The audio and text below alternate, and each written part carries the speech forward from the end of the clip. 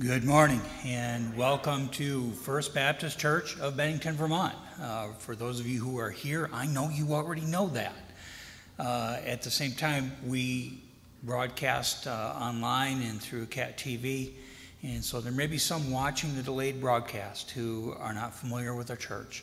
But regardless of how you're with us today, we are glad to have you with us. For any who might not know me, I'm Dr. Alan Ingalls. I teach Hebrew and Old Testament here at Northeastern Baptist College here in Bennington. And my wife and I are members of this church. And since we're without a pastor right now, there are several men. I'm one of those who fills the pulpit in between, and it's always a delight and a privilege for me to bring the Word of God to you on a Sunday morning. We want to take time now for our music meditation. The music meditation is a time for us to pause, to calm our hearts, to reflect, to focus our minds on the worship that we have come to do. And so let's pause for a moment for the music meditation.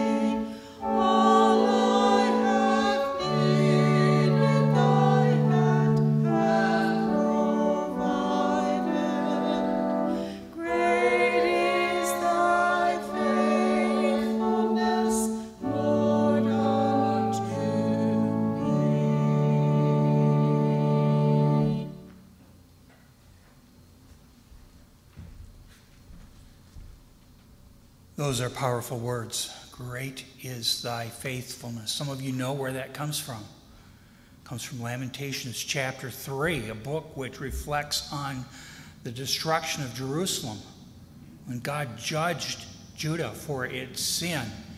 And yet, in the midst of reflecting on the destruction of the city and all of the pain and sorrow that went with that, the writer of Lamentations, probably Jeremiah, said, "Great is thy faithfulness." Through it all, God is faithful. Words to consider this morning. Our call to worship I've taken from Psalm 100, verses 1 through 3. Make a joyful noise to the Lord, all the earth. Serve the Lord with gladness. Come into his presence with singing. Know that the Lord, he is God. It is he who made us, and we are his. We are his people and the sheep of his pasture. Let's pray. Father, as we come to worship you today, we are mindful of the fact that we often fail. We often sin. And yet, through your faithfulness, through your mercy, you sent your Son, Jesus, to die in our place.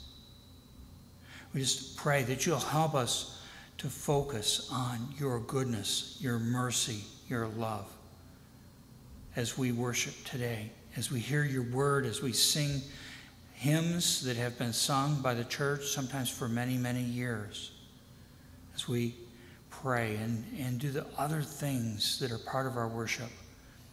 We pray that you would be honored and glorified through everything that we do and say.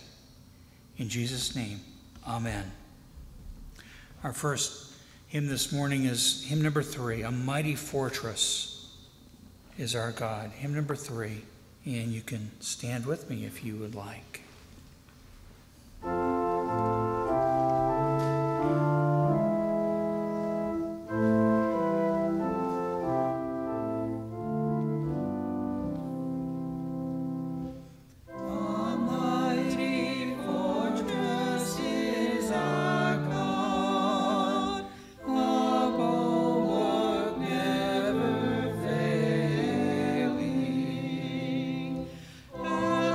Helper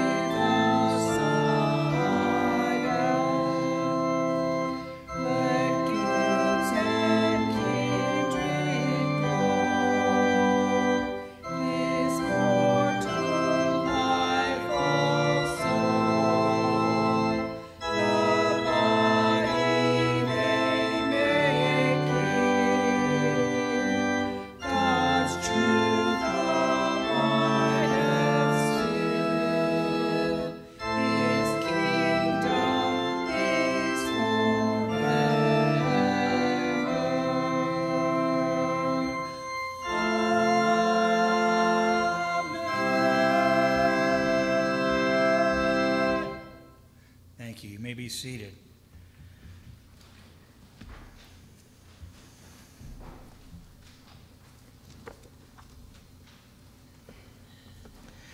We come now to our time of confession. As I mentioned in the opening prayer, we fail, we sin, even as Christians every day. And as we come before the King of Kings, the Lord of Lords, we need to acknowledge to him our sins, our faults, our failings. He already knows. But we have to clear the air with him and restore our fellowship with him, as in 1 John 1:9. So our call to confession this morning is taken from Psalm 103. He does not deal with us according to our sins, nor repay us according to our iniquities. Boy, should hear a whole chorus of amens at that. I mean, otherwise, the first time we sin, God would just zap us down dead, and that'd be the end of it, wouldn't it? God is gracious and merciful. So let's pause for a moment of silent confession as we appeal to our King for his mercy.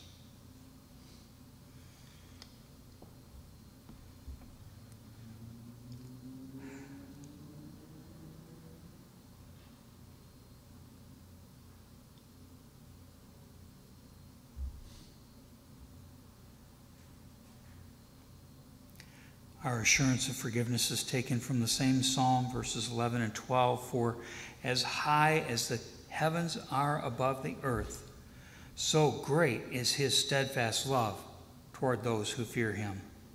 As far as the east is from the west, so far does he remove our transgressions from us.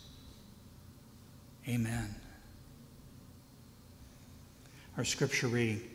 I've put in the bulletin chapter 2, verses 1 through 23, but reading this morning, decided that's a little bit long. So we're going to read verses 5 through 11 and verses 19 through 23 from this chapter, and we will be covering the entire chapter in our time in the Word in a few moments. So chapter 2, beginning with verse 5. Now, there was a Jew in Susa, the citadel, whose name was Mordecai, the son of Jair, the son of Shimei, son of Kish, a Benjaminite, who had been carried away from Jerusalem among the captives carried away with Jeconiah, king of Judah, whom Nebuchadnezzar, king of Babylon, had carried away. He was bringing up Hadassah, that is, Esther, the daughter of his uncle, for she had neither father nor mother. The young woman had a beautiful figure and was lovely to look at. And when her father and her mother died, Mordecai took her as his own daughter.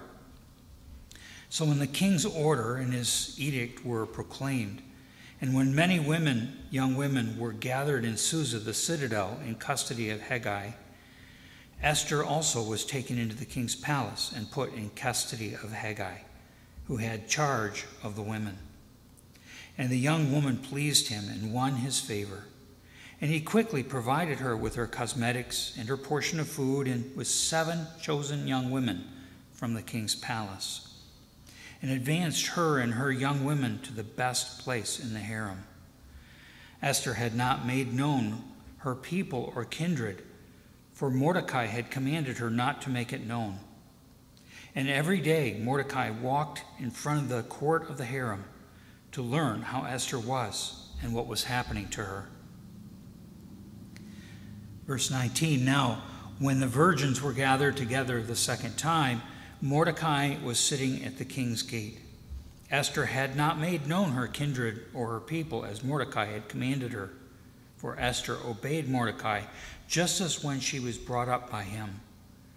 In those days, as Mordecai was sitting at the king's gate, Bigthan and Teresh, 2 of the king's eunuchs, who guarded the threshold, became angry and sought to lay hands on King Ahasuerus. And this came to the knowledge of Mordecai, and he told it to Queen Esther, and Esther told the king in the name of Mordecai. When the affair was investigated and found to be so, the men were both hanged on the gallows. and it was recorded in the book of the Chronicles in the presence of the king. May God add his blessing to the reading of his word. Let's sing together. Hymn number 314. Blessed Assurance. You may stand with me if you wish.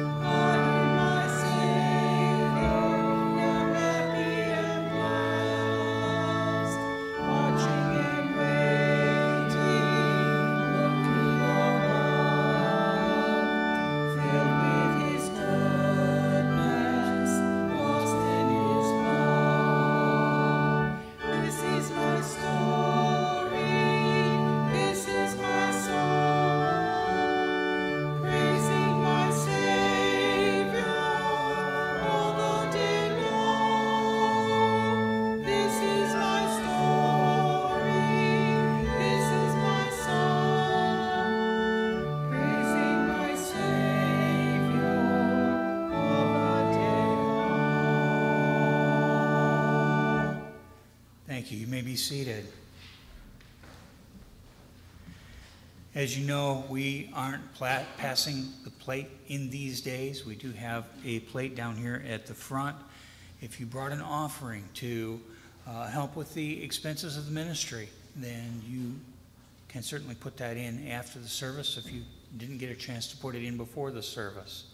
But we still want to take time for the offertory because it's a time for us to stop and consider what God has done for us and how he would have us to join him in the work here in this community.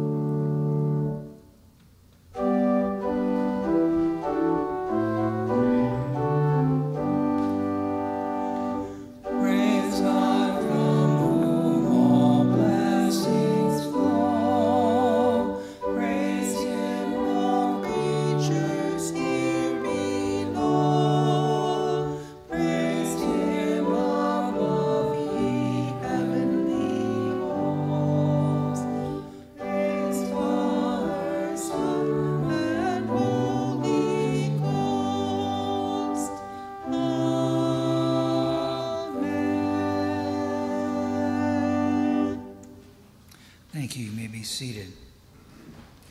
We want to take some time for prayer. Prayer for our nation, for our community, for our church. I'm not much of a sports fan. I really didn't like sports in school. I was this little skinny kid who got beat half to death in every sport we played, even the ones that weren't supposed to be rough. Didn't become much of a sports fan. We lived in Dallas, Texas for a while. And they have this team in Dallas. I don't know if you've heard of it. Cowboys, right? It was a big thing when we were down there. Everything was Cowboys, Cowboys. They won some championships or something. I don't know. Not a big sports fan. When we moved to Nebraska, we got hooked on Husker football. Yeah, you cannot live in Nebraska and not be a Huskers fan. It's just not allowed. And we still root for the Huskers, even though they haven't been doing real good the last few years. So, the last Super Bowl was the Kansas City Chiefs and the Philadelphia Eagles. So who do I root for? I ain't got a dog in that fight. So I root for the one whose mascot I like. Now you choose a team, you like the mascot or their colors. It's crazy. Sometimes you just root for the underdog, right? You don't care who the teams are that are playing, but one of them is the clear underdog. And you root for the underdog because you would just love to see the underdog upset. The hot shots. See them get theirs. We're kind of like that in the book of Esther. We don't know what's going on yet. The writer of Esther is setting up the story. We know we don't like Ahasuerus. He's pretty much of a scum-sucking bottom feeder. That's a nice way of putting it. Vashti. You know what? She looked like she could have been a hero. She was willing to stand up to Ahasuerus. But now she's out of the picture. What's going to happen next? Well, let's see. God is still setting up the story. He's putting the pieces in place, long before they're actually needed. Let's take a look at chapter 2. God prepares Esther to be queen. He actually appoints her as queen in chapter 2. In the first 4 verses, King Ahasuerus gets the suggestion of how to find a new queen. After these things, after the big party when Vashti was banished, when the anger of King Ahasuerus had abated, he remembered Vashti and what she had done and what had been decreed against her. Then the king's young men who attended him said, "Let beautiful young virgins be sought out for the king, and let the king appoint officers in all the provinces of his kingdom to gather all the beautiful young virgins to the harem in Susa, the capital, under custody of Hegai, the king's eunuch, who is in charge of the women. Let their cosmetics be given to them, and let the young woman who pleases the king be queen instead of Vashti." This pleased the king, and he did so. God hasn't been mentioned in the book, has he? You think back. You realize God is not mentioned directly even one time in the book? That's one reason why the early Jews weren't sure to include the book in the Old Testament. They weren't sure. And yet, if you look at the history of Israel and the things that have gone on before, and you know the backstory, you go, wow, God is there. God is there on every page. You say, someone might read the story and say, well, that's a coincidence. Yeah, coincidence with a capital G. God is at work. And so you have this nasty king, a king who Eugene Merrill says after his failure at the Battle of Thermopylae returns home to live a life of licentious indulgence. He was a rich, spoiled playboy. And so he sobers up after the party. Sometime after the party, we don't know how long it is. It says, he remembered what he had done. Well, yeah, he sobered up. And so then he doesn't know what to do. I don't have a queen. And so the young bucks that attend him have an idea. And this sounds just like the Rehoboam story. Remember Solomon's son, Rehoboam? The people came to Rehoboam after Solomon passed away, and they said, your father put a really, really heavy tax burden on us. And if you're willing to ease up on that, we would be glad to serve you. And Rehoboam talked to the old men, the wise old men, and they said, they're right. You need to ease up. And then Rehoboam talked to the young bucks that hung around, that were his buddies, his friends. And they said, no, you tell them that, if you thought my dad was hard, you're just wait. I'm going to get you. And guess who he listened to? He listened to the young bucks that were his buddies. And he split the kingdom. This sounds just like that. Anybody reading Esther that knew the backstory, knew the history of Israel would go, ha, ha, ha, I can see where this one's going to go. This is not a good thing.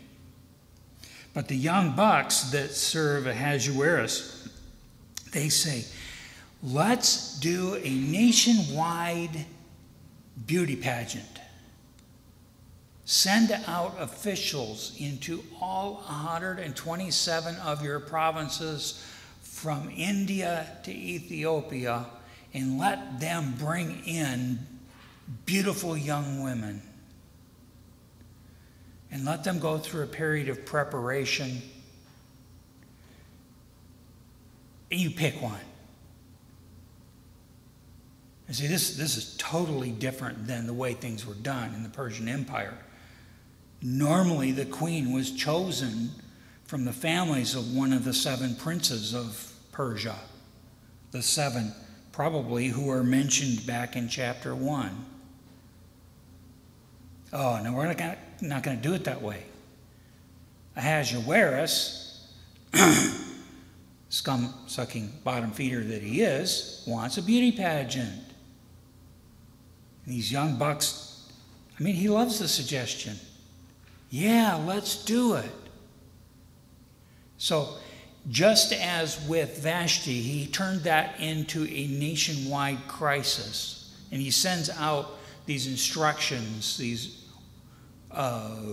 proclamations to all of his 127 provinces about men being ahead of their houses. Looks like a petty child stomping his feet. And now he needs to find a queen and, hey, let's go nationwide. See, he just naturally goes this direction. So he suggests this.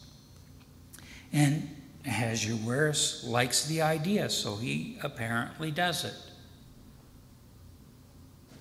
That's the setup. Now we get to meet the heroes. Because really in the book, Esther and Mordecai are both heroes. Let's look. Now there was a Jew in Susa, the citadel, whose name was Mordecai, the son of Jair, the son of Shimei, the son of Kish, a Benjaminite, who had been carried away from Jerusalem among the captives, carried away with Jeconiah, king of Judah, whom Nebuchadnezzar, king of Babylon, had carried away. So we have this Mordecai. And we have his lineage all the way back to Kish, all the way back to Benjamin. Now, Kish, oh, that name sounds familiar. Saul. Mordecai is a relative of Saul. That doesn't seem terribly important to us, but later in the story, that's going to become really important. Mordecai's family, not him personally, it has been 120 years since Jeconiah was taken into captivity in 597. So clearly Mordecai was not actually carried away in the captivity. His family was. It's been 120 years.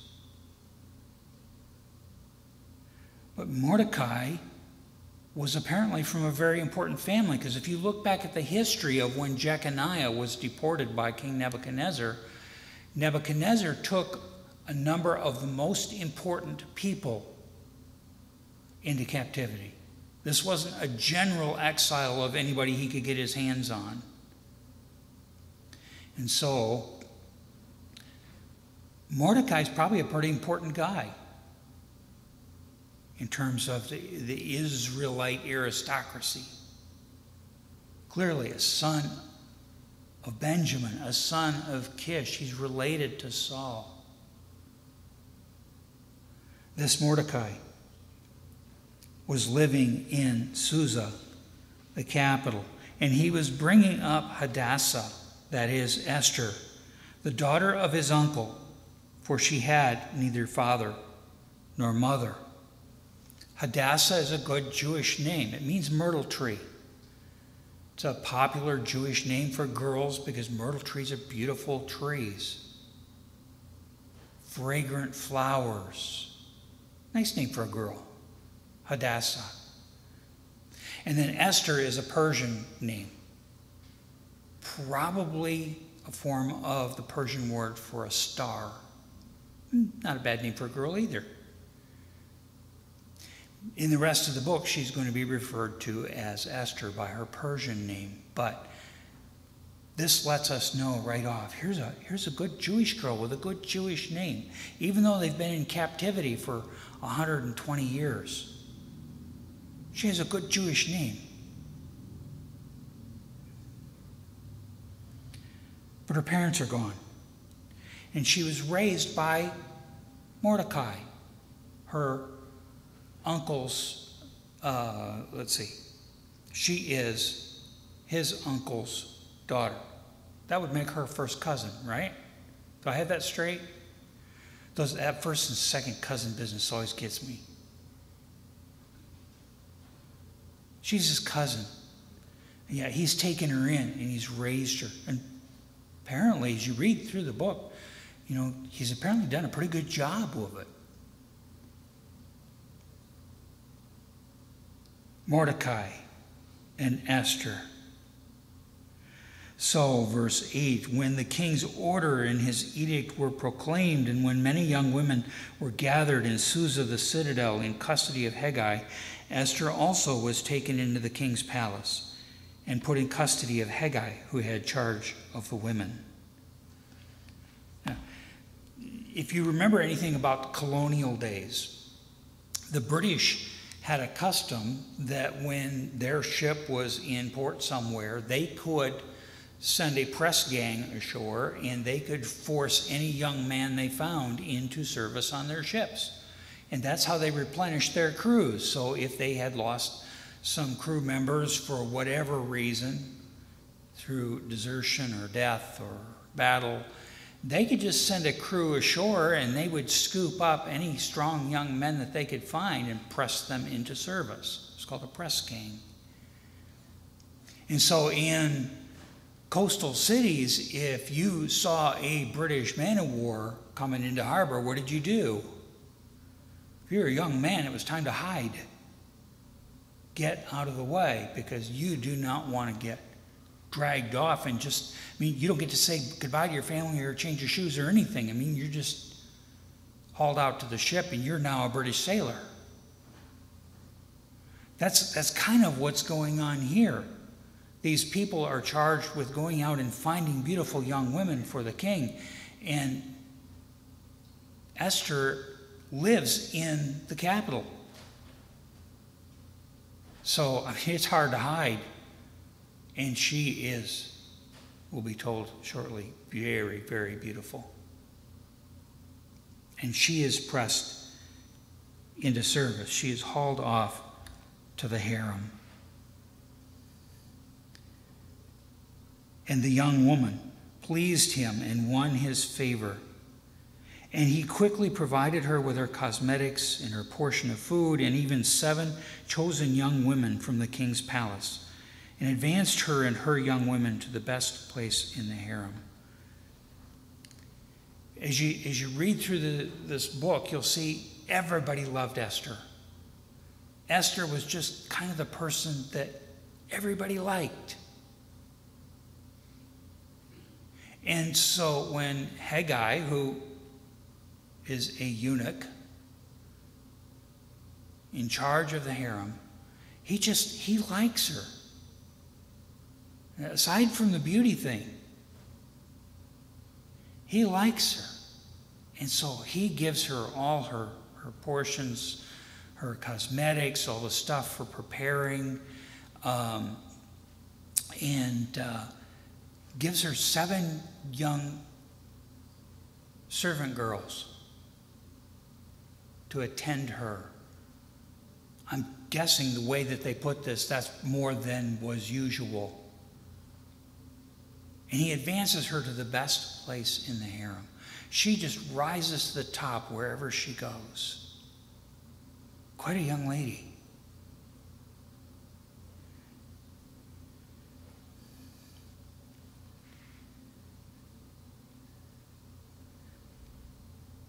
Esther had not made known her people or kindred, for Mordecai had commanded her not to make it known. And every day Mordecai walked in front of the court of the harem to learn how Esther was and what was happening to her. So you see what's going on. They're in exile. They've been in exile a long time. I'm sure the king knew about Jews. They were one of the peoples that populated his city. And Mordecai, for whatever reason, the text doesn't tell us why, he told Esther, you keep that quiet. Now, what happened with Daniel and his friends? Remember what happened? The first thing they faced was, okay, here's the king's food. Eat. And Daniel and his friends were determined to keep the Jewish food laws. And they said, we can't eat some of that stuff. Remember the problem that they ran into. Esther is advised by Mordecai to keep her kinship, her origin a secret. And she does, which means she probably was not keeping kosher. She was probably not following the Jewish food rules. It's interesting that the book doesn't say anything about that. It just overlooks that. For whatever reason, in this situation, that was the best thing for her to do. But this is interesting. She is raised by her cousin. And yet, even when she's taken into the palace, he warns her, keep that quiet. And she does. She's a submissive young woman. And she submits to the advice of her cousin Mordecai, who raised her. I like her more and more. Quite a young lady. And Mordecai, once she's taken into the harem, apparently Mordecai cannot communicate directly with her. Especially since nobody knows yet that they're related. And so what does he do? He wants to know how she's doing. He's worried about her. And so he hangs around in front of the harem. He knows which building they're being kept in. And he probably hangs around now and then, talking to people who are coming and going. There's probably servants coming and going and bringing food and all this stuff all the time. And he starts schmoozing them up because he wants to know how Esther's doing. See, he really cares about her. See the setup? You see where this is going? Esther and Mordecai. Good people.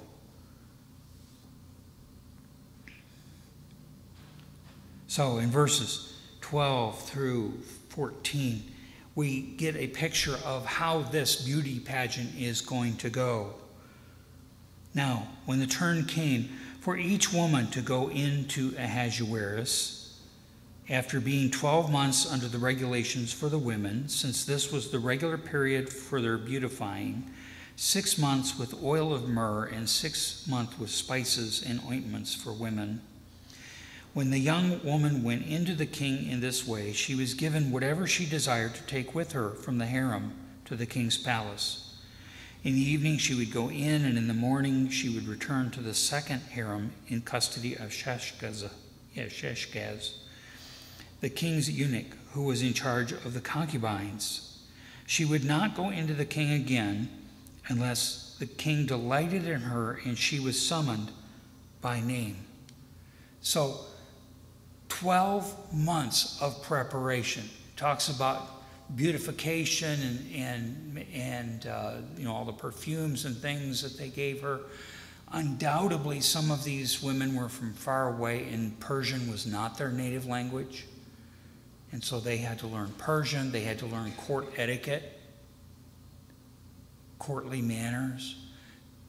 But they had this period of a year. And then at the end of the year, these women started going to the king. And they had a kind of a prospects harem, and then they had a concubines harem. And they were prospects, and they would spend the night with the king. You can fill in the blanks. And then the next morning, they would go to the concubine harem, because they now belonged to the king. They could not just go out and marry anybody.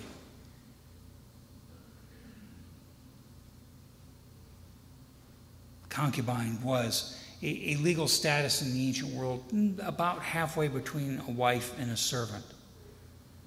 They did not have quite as many rights as a wife did, but still they weren't like a servant that they could just be bought and sold at will. So each of these women, how many are there? Josephus, the Jewish historian, says there were about 400.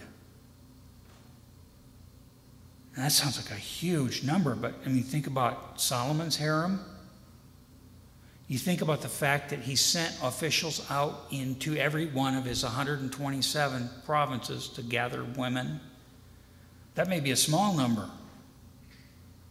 And so this process goes on for quite a while, maybe more than a year. What a horrendous thing. Because once a woman is taken into the harem, she's cut off from her family, she's cutting off from her life. Her hopes of getting married and having children are very small, because once she's had her night with the king, she's now in the concubine's harem, and she never even gets to see him again unless he calls for her.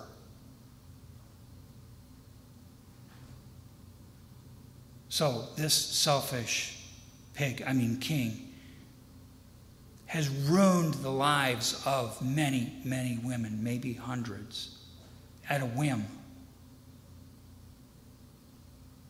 This is no ordinary beauty pageant. This is the process that Esther is going through. How does she handle it? Take a look beginning at verse 15. When the turn came for Esther, the daughter of Abihail, the uncle of Mordecai, who had taken her his own daughter, to go to the king, she asked for nothing except what Hegai, the king's eunuch, who had charge of the women, advised.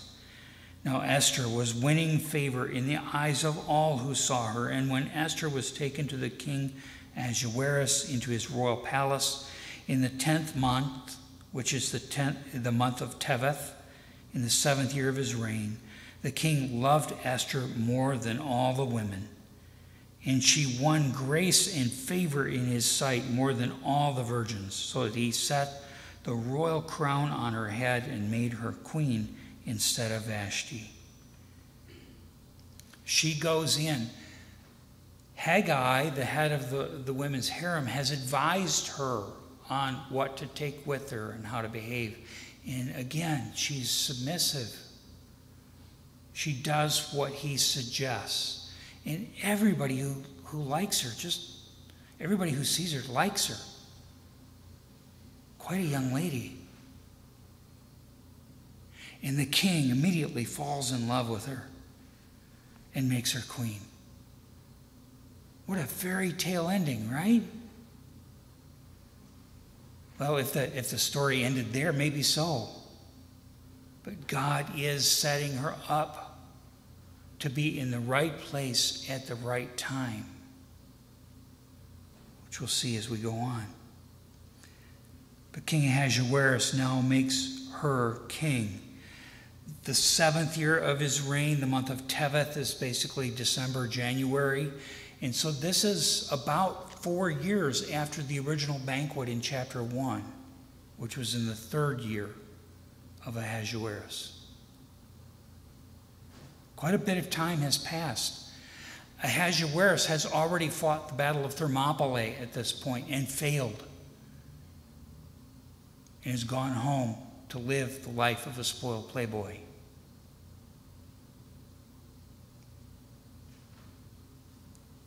Then the king gave a great feast for all the officials and servants. It was Esther's feast. He also granted a remission of taxes to the provinces and gave gifts with royal generosity. Gave lavish gifts, tax breaks, banquet. Wait a minute. Wasn't there a banquet back in chapter 1? Get used to the idea that in the book of Esther, banquets are going to be important turning points. Vashti was banished at a banquet.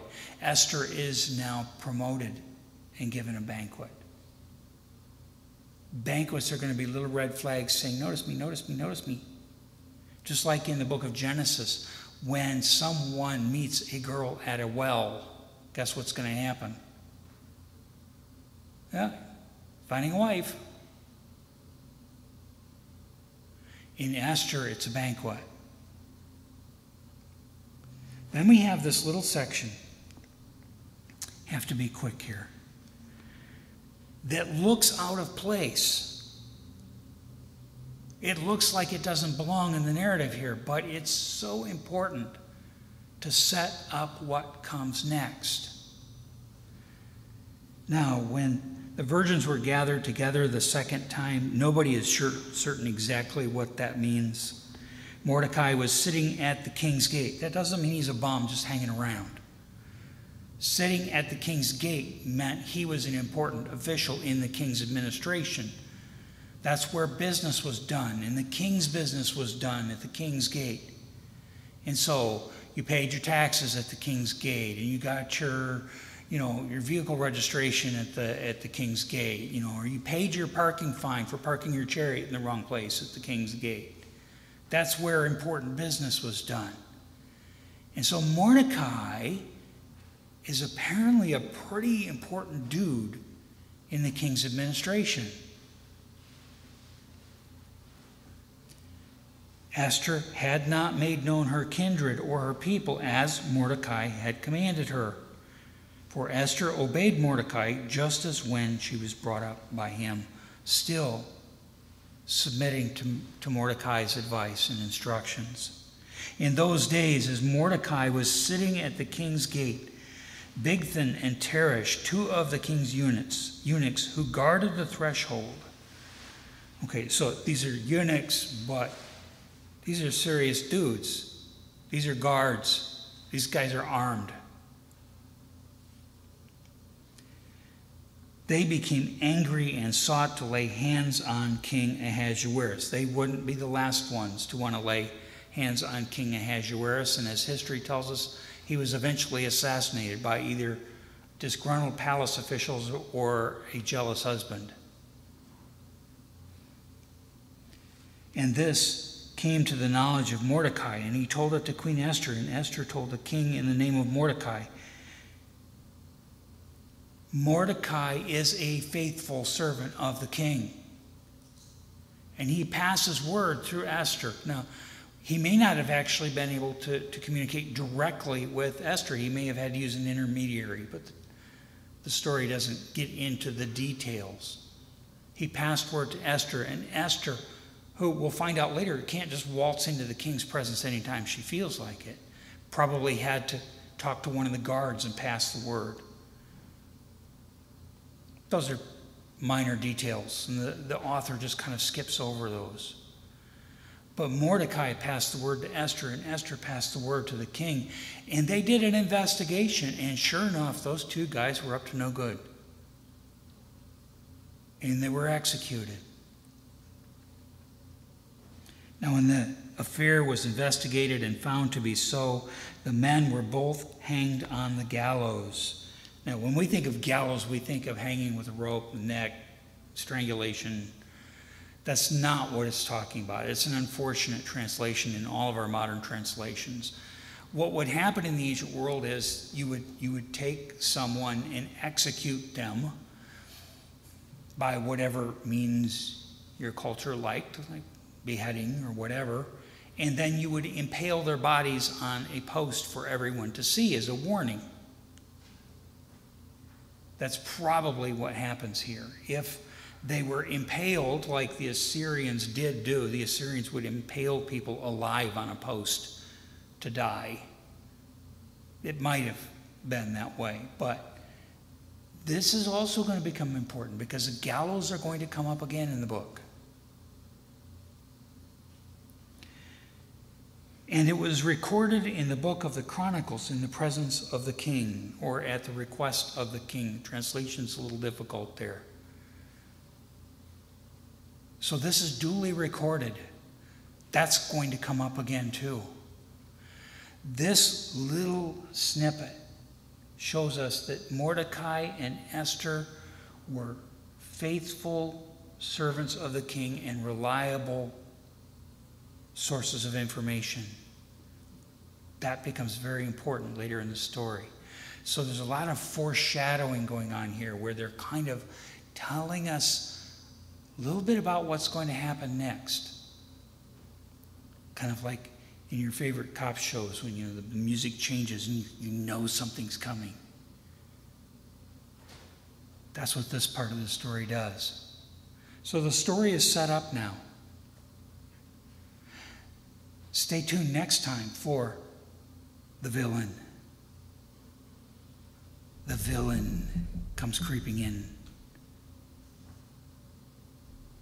Can't wait. Guess we've got to.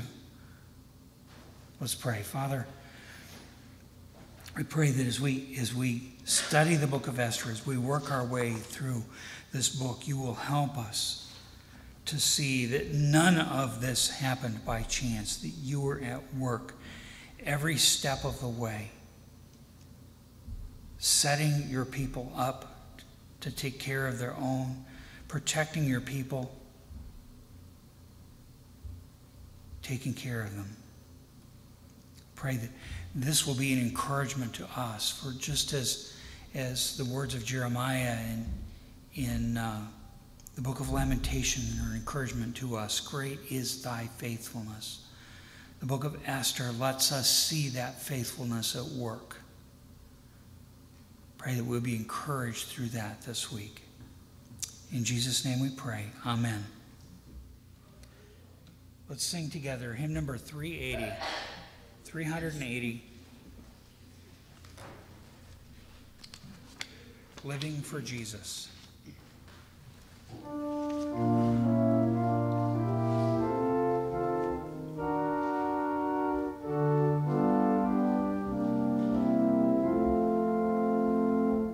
Living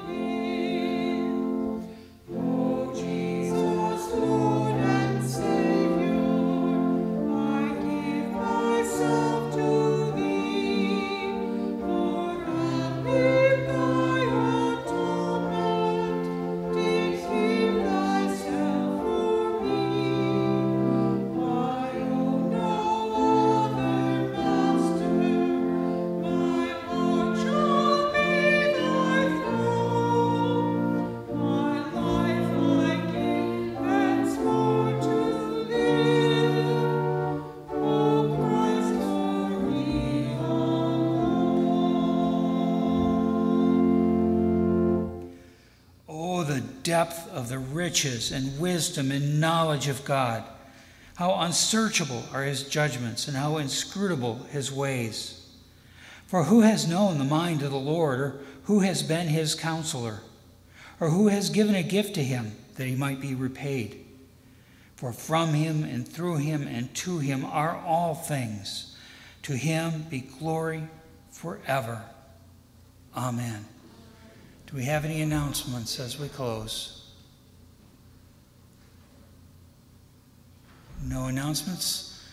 L'kul shalom. Go in peace.